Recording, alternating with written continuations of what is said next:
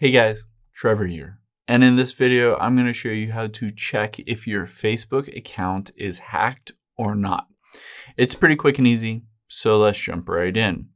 Now, there are a few telltale signs that I'll walk you through to check. So I'm going to open up my Facebook app here. You can do this on iPhone, Android, or a computer. So the first thing we're going to do is tap on Menu at the bottom right. And we're going to scroll down and tap on Settings and Privacy here to open that up. And then at the very top, let's choose Settings. Now that we're in here, you can see at the very top is Account Center. Let's hit this See More in Account Center. Now, if somebody has hacked your account, essentially they have logged into it without your permission. That always is step number one. They gained access to it. So let's check to see if someone has gained access to your account by tapping on Password and Security here. And then you can scroll down and tap on where you're logged in at the very bottom. You're going to check to see the Facebook account here. Let's tap on that. You're going to check to see if any devices on here are ones that you don't recognize. And if the city is a city or state or country or whatever it may be, is one that you don't recognize.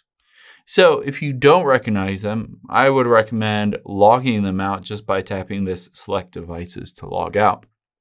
Another thing you can do is let's just go back again and tap on Login Alerts here and tap on Facebook.